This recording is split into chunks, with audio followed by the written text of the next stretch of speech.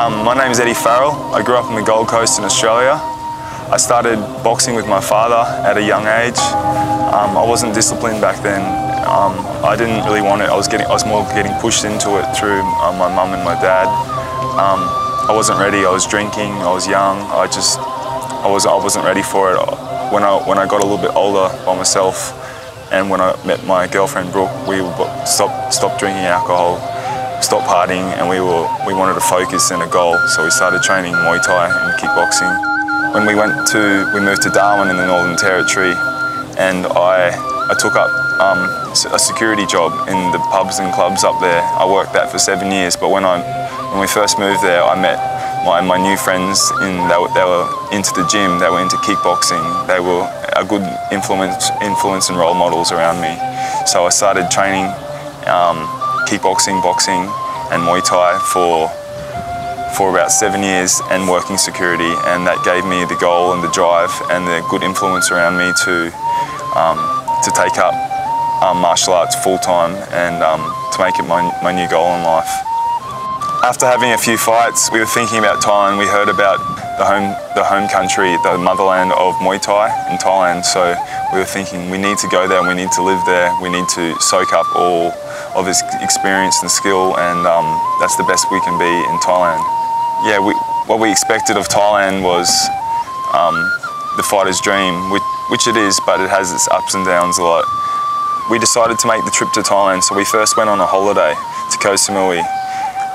It was beautiful, paradise. We started training there, and yeah, we were hooked on just the training style is so different compared to Australia. You have your own trainer. There's about 10 to 15 trainers in there with about 30 students, so you have your own trainer each class, each session. So we went there for a week, and it wasn't long enough, and we knew that that's what we had to do. That's where we were going to get the best growth. That's where we were going to learn. You know, it's like a time chamber there. Training in Thailand's 1 week was equal to 1 month. 1 month is equal to 3 to 6 months. 6 months is equal to 5 years. We knew that's what we wanted to do. That was the goal. That was the focus. We had a small business. We sold the business. We had a car. We sold the car. We had furniture, TV. We sold it all. We had 2 dogs, and we brought them over to Thailand with us. So we sold our stuff, we took our dogs with us, I took my wife with us, and that's where it started in Thailand. So when we moved to Thailand the first time, we moved to a place called Pai near Chiang Mai, and we love that place still. And it was the cheapest place in Thailand for us to live.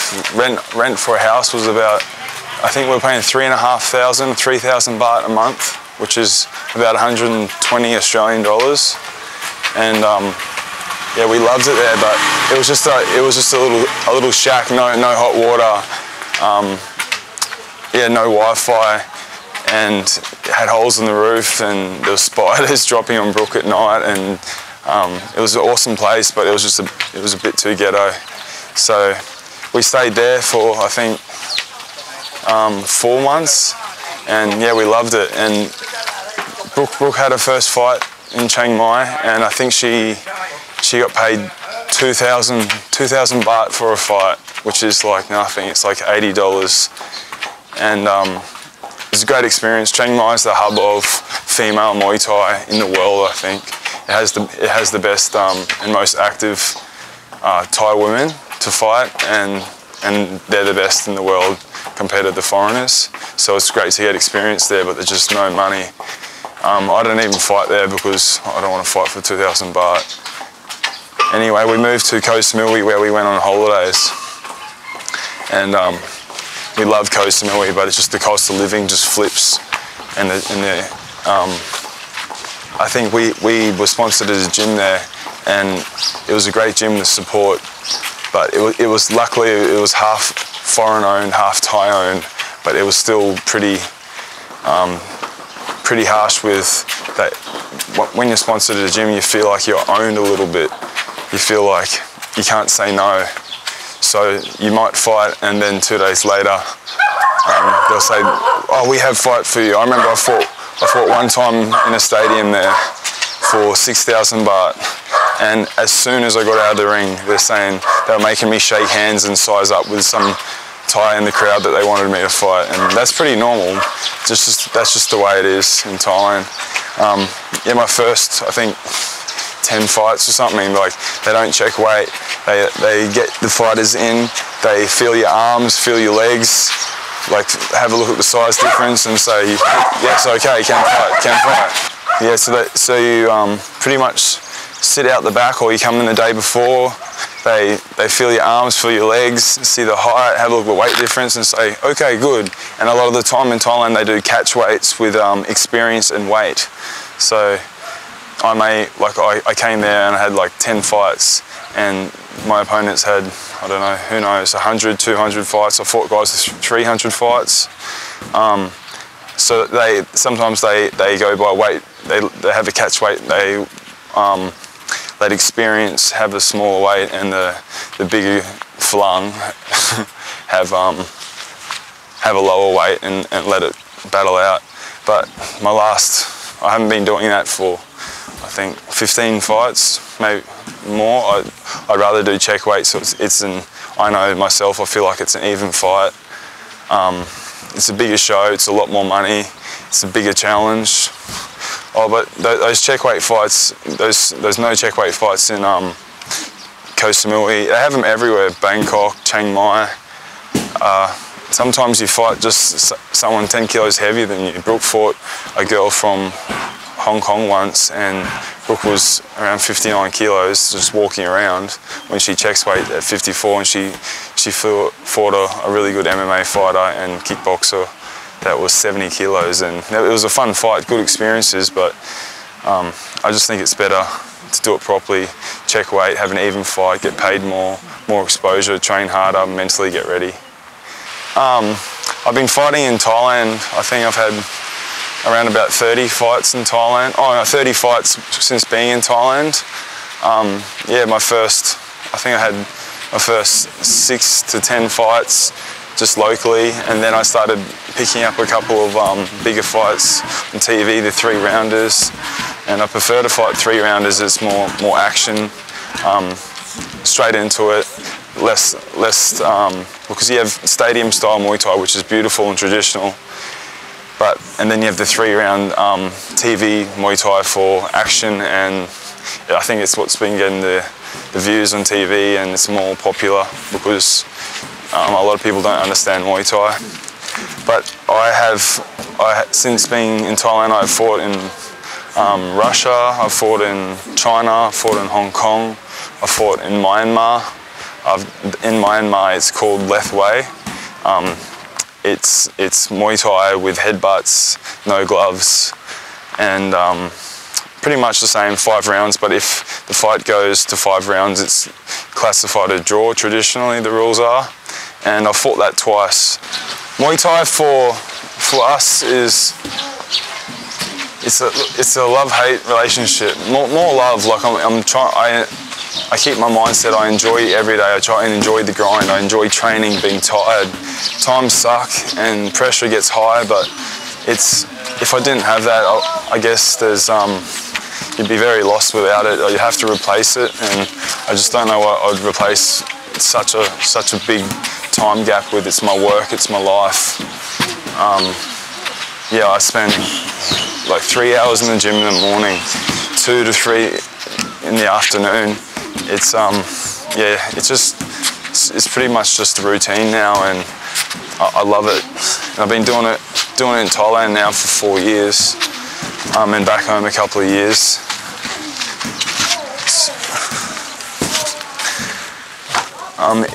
Like Muay Thai here, it gives us opportunity to travel the world, see many places, meet so many people, so many good people. Most people are so humble in the Muay Thai community. Everyone comes together because I think it all goes back to like the ways and how traditional Thailand is, and just I think a lot of people have had their first couple of fights, or when they do have fights in Thailand, they feel how not intimidating it is compared to boxing and MMA and even kickboxing. It's just a different sport, but it gives a lot of opportunity to the poor kids and people that have nothing to build a name for themselves, make money for their family, and have an opportunity, pay for their own schooling or college, and they can fight and then pay for their future. Like one of my friends, he's a really good fighter. He's a Thai fighter, and I think he had 3 or 4 brothers, and the father and mother said when they were young, you choose Ladyboy or you choose Muay Thai. And actually, I think 3 out of the 4 brothers chose to be a Ladyboy, and he chose to do Muay Thai. And the way he told me he was growing up, it was just like a jail, and he couldn't leave, and he liked it, it was okay, but he told me, I wish I was Ladyboy, because his brothers were making heaps of money, and it seemed like an easier life for them doing that, but it's not. He said like one of his brothers killed himself, just the way of life. It's obviously not going to be easy doing that shit. So apart from that, but yeah, it does give you opportunity in living in Thailand as coming from poor communities. It gives the Thais the opportunity to travel too across the world. I think it's nearly impossible for a Thai to get a passport and travel without Muay Thai or without being a celebrity. A lot of people plan to come to Thailand. A lot of foreigners do come to Thailand for Muay Thai, and they all have big dreams and big hopes, like everyone. Each fighter has a hope to be a champion and to do the best that they can, but it's really to stick it out. And once you get here, the life isn't what you think it is so much. It is beautiful, it is awesome, but it has massive lows, and a lot of people go home, they can't withstand the training of double sessions a day. If you're sponsored, you can't say no to fights, you can't say no to not being there. So it is hard, but you can do it, you know, and then the grind is real, the journey's real. For Muay Thai, for me, it's literally like a drug. I can't be without it. We love it.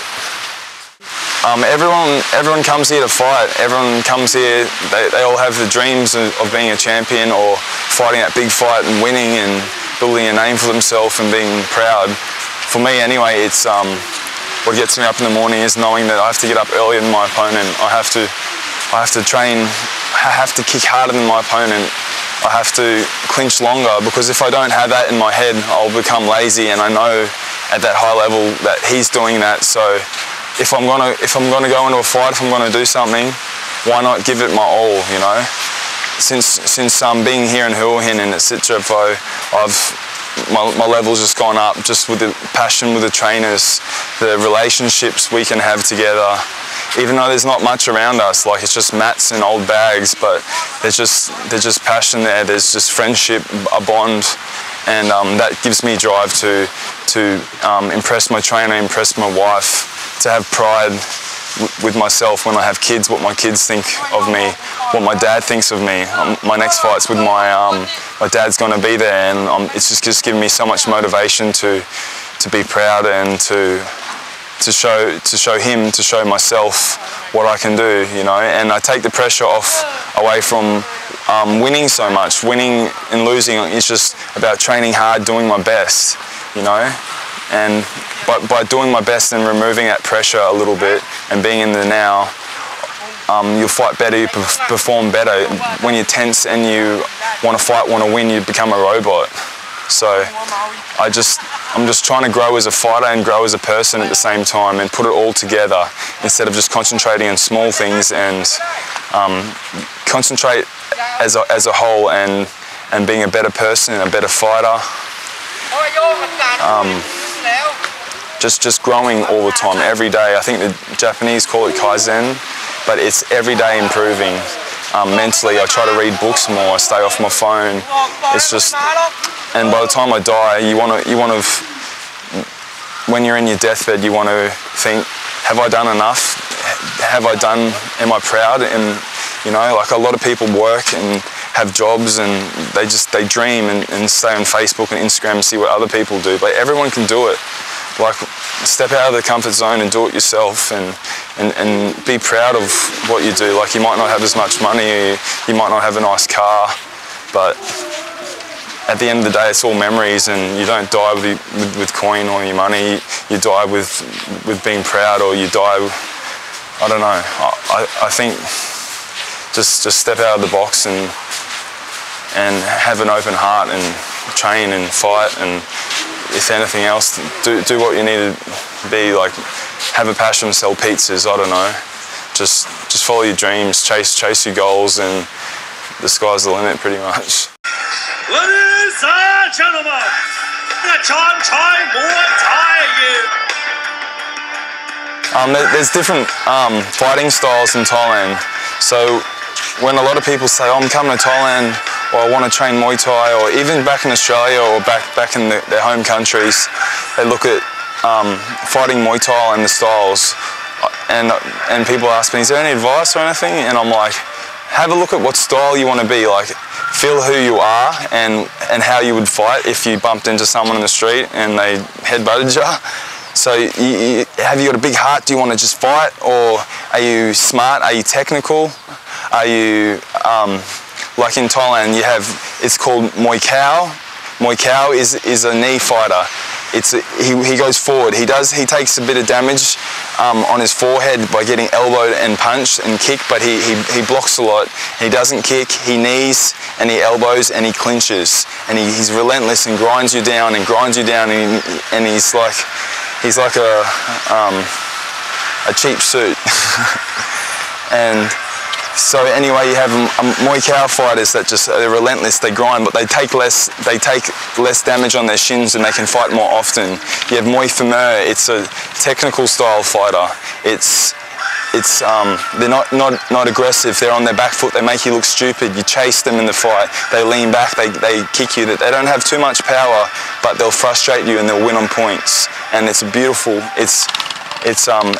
style of watching to fight as well. I fought a lot of Muay Thai fighters, and it's frustrating, and that's not my style. Me myself, I'm a Muay mat, and it's like I like to punch hard. I like to come forward, be aggressive. I take a lot of damage.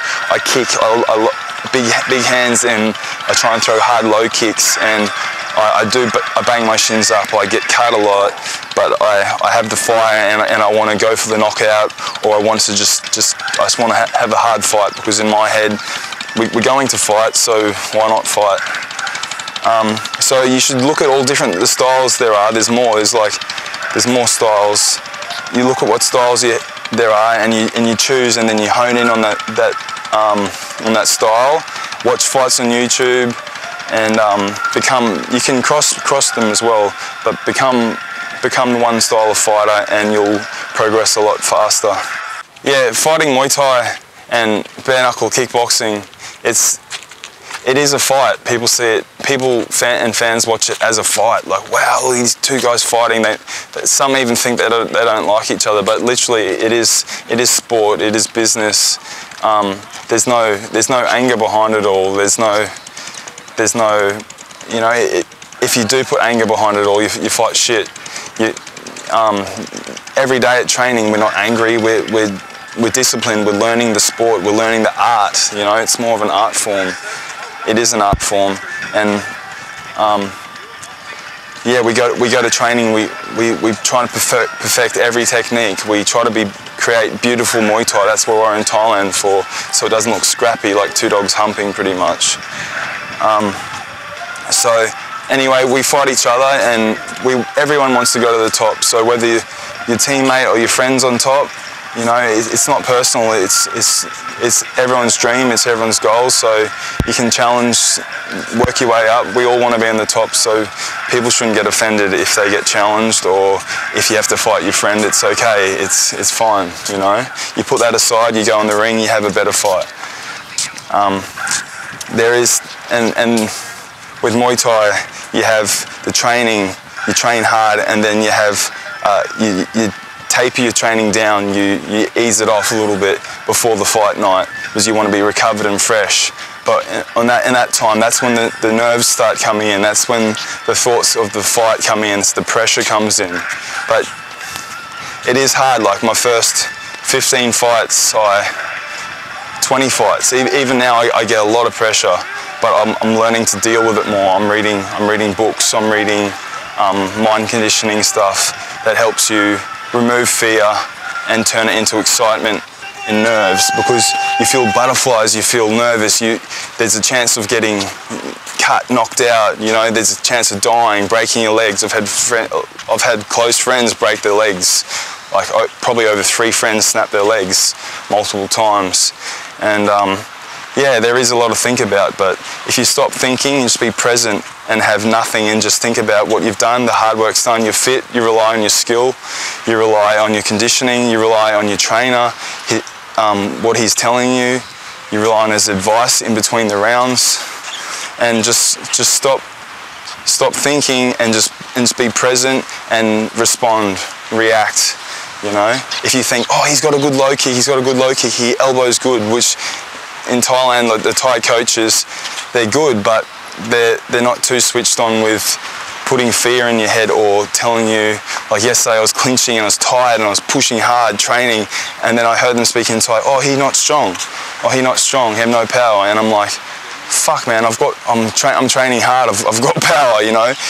Like, since I'm tired, I'm making myself stronger. Like, do you want me to be fresh? But anyway, there's frustrations, ups and downs, and you just need to be strong for yourself. It's your own head, it's your own game. You're the only one in the ring, and there's a lot to get right. Your physical conditioning, your mental side, your trainer, your coach, your team. So the first 4 weeks of the training is 95% physical, 5% mental. And then you have the three days off that you taper and you're not training, you're resting, recovering, cutting weight, you're not eating.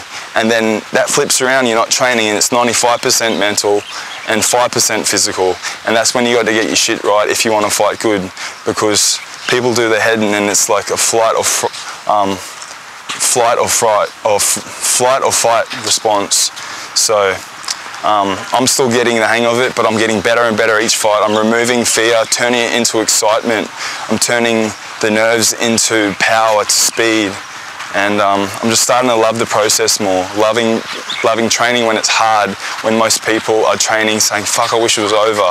But I'm just trying to enjoy every minute of it, because we're going to be old, we're going to be dead, and we're going to have regrets, and I don't want to have any regrets.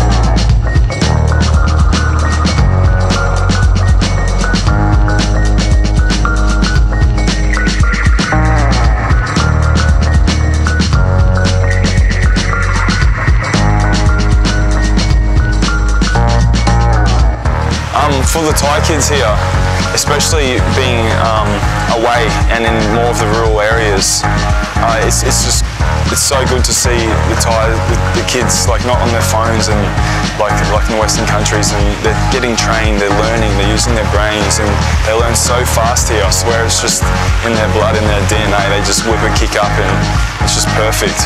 But in Thailand here anyway, for their first couple of fights, a lot of the gyms don't even train them. They just chuck them, they go, okay, the father brings the son usually, or if the son wants to be watching the TV and has inspiration, the father brings him to the gym, they talk to the gym owner that's close by, and they say, okay, Friday night he fights. No training, usually no training, and they just chuck him in the ring to see if he has heart. Because in Thailand, if they think, oh, no heart, no power, they won't train you. Even if he trains good and then he fights here, he's just not a fighter. So that's the way it is in Thailand anyway. Whether I think you can train hard and you can train mentality, but that's the sad realistic of Thailand. But if the kid wants it enough, and he has been watching it and he does love it, he will fight hard. So anyway, as a Thai kid, he's probably around about, I don't know, 7 years old, maybe younger, 6 years old when he has his first fight, and they fight. They've got like rubber shins. They don't get injured at that age. It's hard for them to get injured, and I've heard of stories of them just, Tuesday, Wednesday, the same night they fight double, 3 times on the weekend. and they just rack their fights up. That's why they've had so many fights. When people don't believe it, it's true, because they fight so often. Anyway, once they hit, I think 17 years old is the peak of is known to be the peak of the fighting for men in Thailand. And for females, it's actually around about 13, 14 years old, because they usually go onto something else with a better career, since there's not much money in it as a female, or it's not promoted as well, unfortunately, but it is getting better. But so it's about 17-year-olds for a boy, and they're in their prime, they're strong, they're fighting in the stadiums by then. They've made a name for themselves. They're making, I think at that age they might be making over 100,000 baht a fight if they're top level. If not, they might be around about 30,000 baht, which is good money. And after that peak at 17 years old, they'll either keep fighting if they've been doing well, but they'll move into a trainer role at a gym. They'll start holding pads for just that extra monthly income of around about 8 to 12,000 baht a month to be a trainer, training twice a day. And then if it's a good gym, like the good Bangkok style hard training gyms, they don't get privates because the classes are hard. They smash their fighters, they want them to win. It's not so much like the commercial gyms where you get 2 rounds on pads and there's no relationship with trainers. But these small Thai gyms, there's a bond, there's a family. They want you winning fights. You take the last name of the gym, usually. So it's good training. Like, you create a bond with your trainer. Like, my trainer's, I think he's 27 years old, 25 years old, but he's finished fighting maybe 6 years ago. But he's got the experience, he's holding pads now, he's teaching me what he learnt, and he's passing it on to me. He sits there, he counts my sit-ups, he counts, the pad rounds are just brutal. But he's all doing it for me. He's not doing it because it's a job. He's not getting paid that much. He could go do other work, but he still has the fire and the passion in these small gyms, and it's why we're here, and we're soaking it all up, all the knowledge, and it's tough. It's tough work, but you're training so hard that the fight becomes a lot easier. You don't get as tired. You can keep going, and I've fought a lot. I'm not prepared enough, and man, it's not a good feeling. I'd rather have a good trainer in that relationship and push hard in the gym, and then fight hard, be fit, fight well, win or lose, and have my trainer be proud of me and be proud of myself. It means a lot. I love Thailand.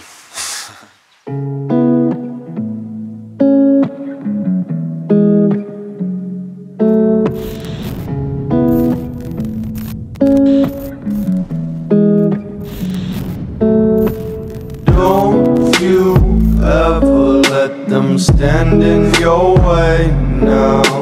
Try till you miss it, then just go on back around. Man, I'm feeling fucking different. I see you looking like I'm different.